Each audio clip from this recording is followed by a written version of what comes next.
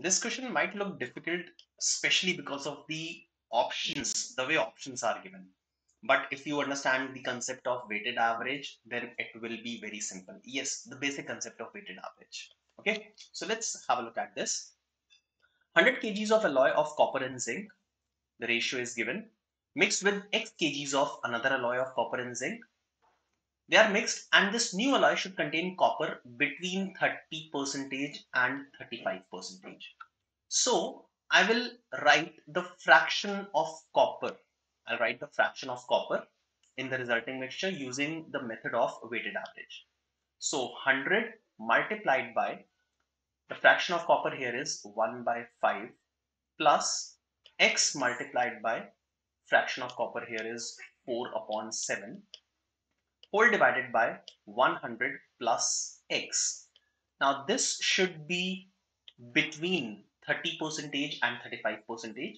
So that means this should be greater than 30 upon 100 and less than 35 upon 100. All right. Now, first of all, I'll solve the first inequality, this one, and then I'll solve the other one. Right. So let's do cross multiplication. So 30 upon 100 can be written as 3 by 10. So 3 into 100, that is 300 plus 3x is equal to 200, not equal to, but less than. So it is less than 200 plus, it will be 40 upon 7x, right? Then I can say that 40x upon 7 minus 3x, that is 19 upon 7x, should be greater than 100. So x will be greater than 700 upon 19. Now we need to find out the range of values of x. So we know that x should be greater than 700 upon 19.